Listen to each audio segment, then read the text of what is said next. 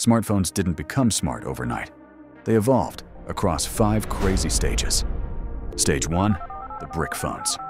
Back in the 80s and 90s, phones were huge, heavy, and had one job: making calls. No apps, no camera, just muscle. Stage 2, the feature phone era.